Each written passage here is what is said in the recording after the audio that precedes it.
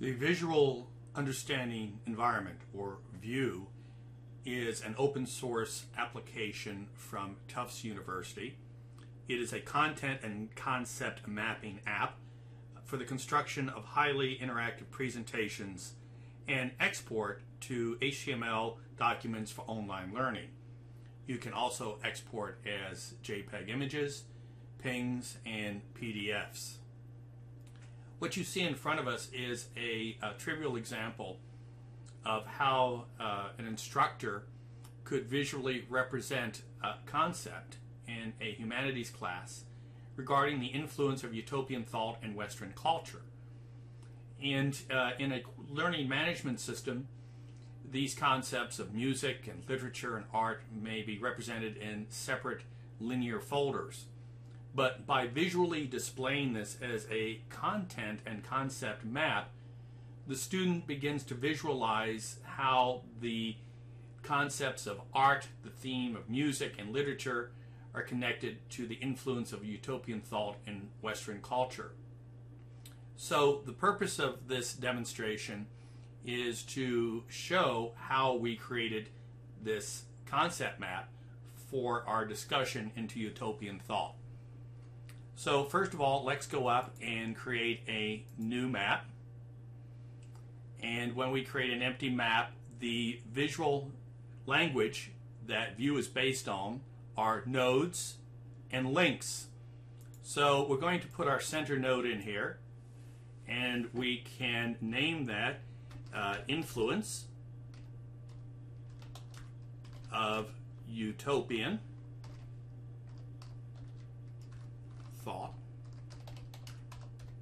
on Western culture.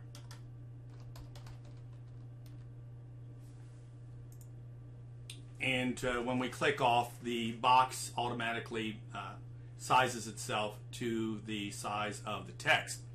Now, one thing that I always open when I begin to create my map is I go up to Windows and I open my formatting palette, which allows me to change the fill.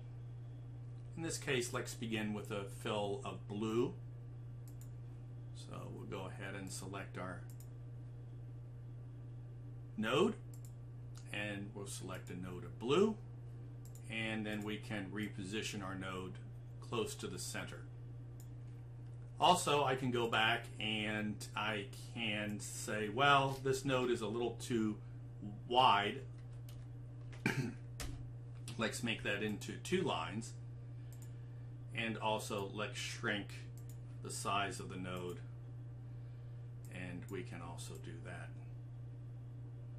And again, repurpose that into the center of the screen. So, from there we can go and add other nodes. For instance, we can add art, theme,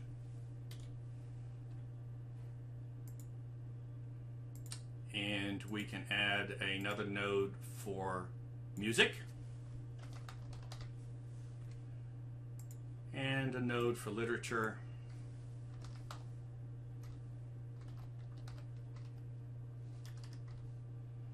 and we can continue to add theme nodes.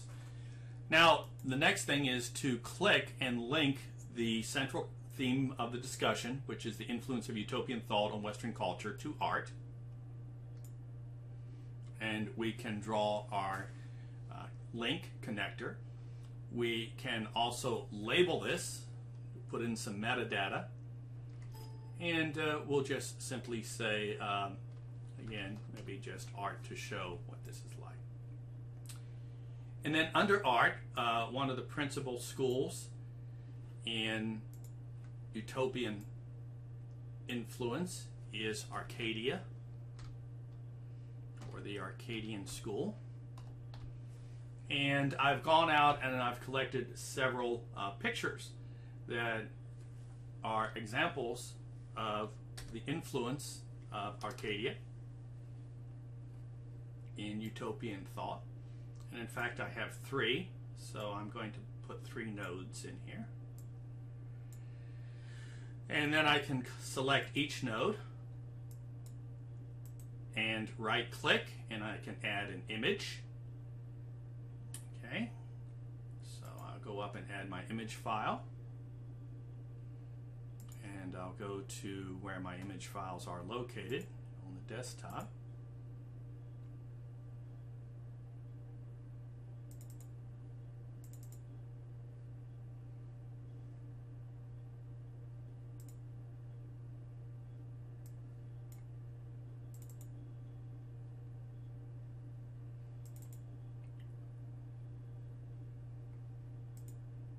And here I see that I have several image files.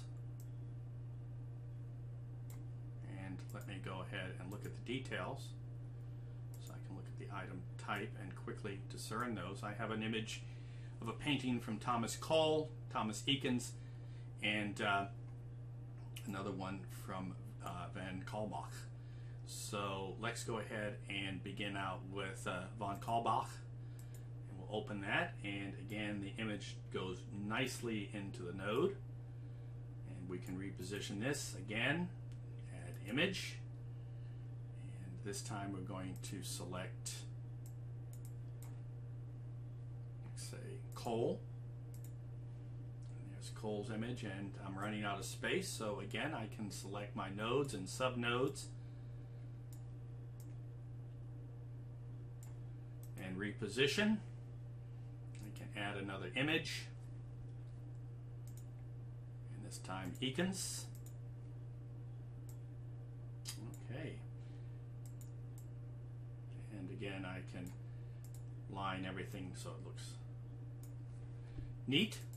And again, select my link tool where art is linked to Arcadia School, and Arcadia is then linked to each of our 3 painters. Okay. And we can do that, not only can we bring image files in, but we can also bring in music files. So we can look at 2 different types of music. Let's look at something from the 18th century and, 19th century, and something from the 20th century. And we can go into our assets that we've collected, Utopian Resources. And here we see that we have links to YouTube videos featuring Wagner playing Tannhäuser. So let's do Wagner first. So I can select, cut and paste the link, go up here, type in Wagner.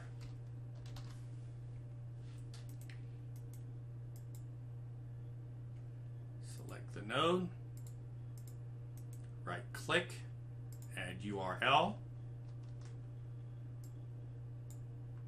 click OK, and when the URL is added successfully, we see a little icon that says web, and when we mouse over, the YouTube video comes up. We can also do the same here, where we can right click, we can add a URL. Let's go to our resources. And here we're going to play White Cliffs of Dover from World War II by Vera Lynn. Again, we're going to collect that. Go over here. Type in Vera Lynn.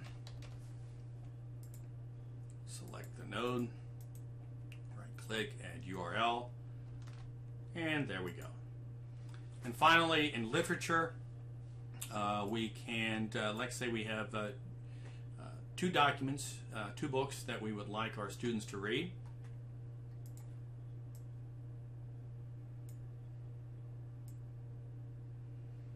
And let's go back to our resources, and the resources that we have found on the Gutenberg project is the New Atlantis by Bacon.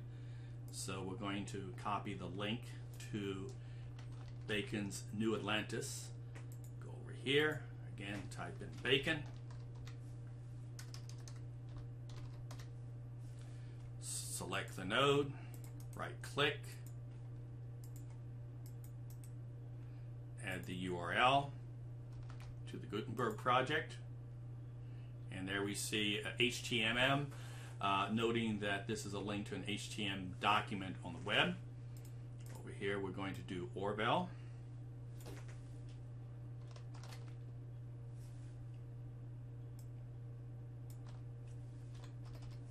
And in this case, we're going to select the node again and go up and add the URL to Animal Farm.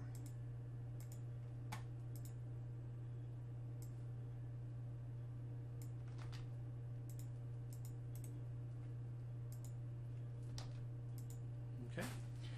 And again, once this is all completed, we can do the linkages.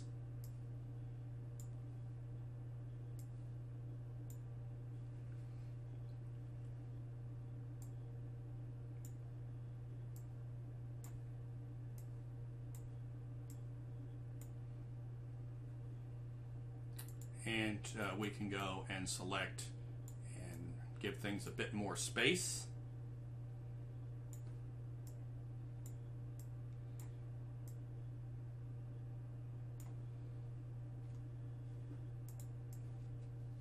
And we can select entire nodes and go and visually change the color so that our students can easily discern the different themes.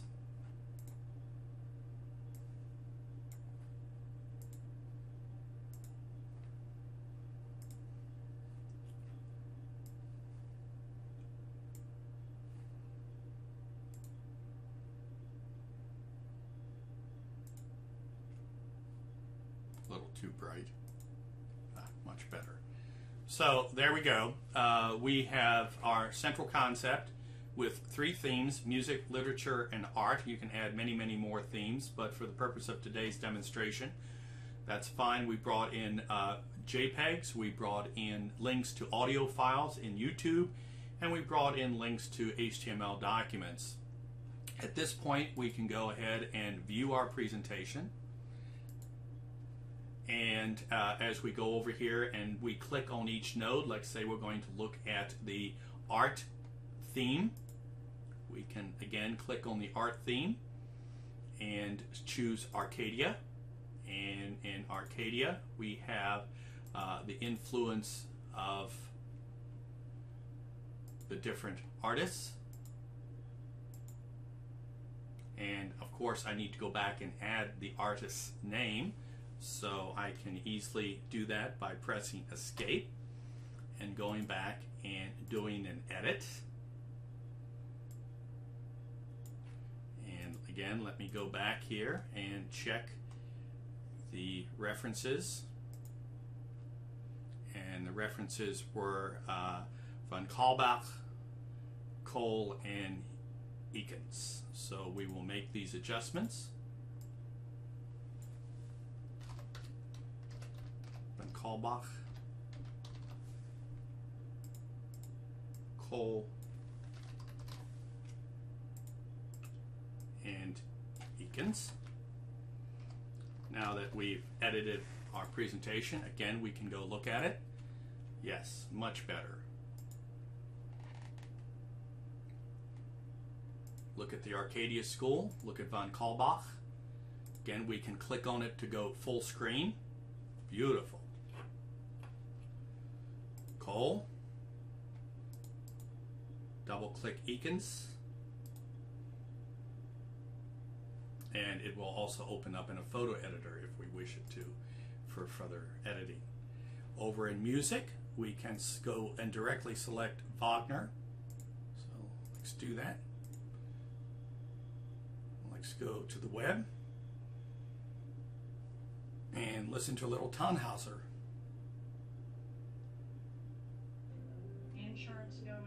YouTube commercial. Going up, food going up. It's a lot harder to make ends meet. Mark Pryor, your votes have made our lives harder, and we're paying the price. So the Grand March in Tannhauser by Wagner.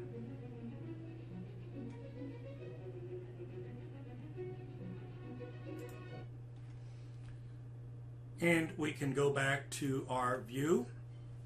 Again, let's go to literature and let's read Bacon, New Atlantis. Click on there and the page loads. Cross out that and go back, and again back to our presentation. So there it is. That's really how simple it is to create your first concept and content mapping using the visual understanding environment from Tufts University.